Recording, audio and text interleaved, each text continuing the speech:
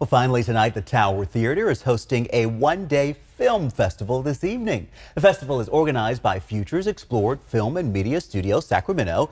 It is a nonprofit film school, studio, and vocational program for adults with developmental disabilities. Not only will it highlight the skills of these talented students, but also showcase Sacramento's vibrant film community. The event kicks off this evening with the red carpet at 6 and the films start at 7:05.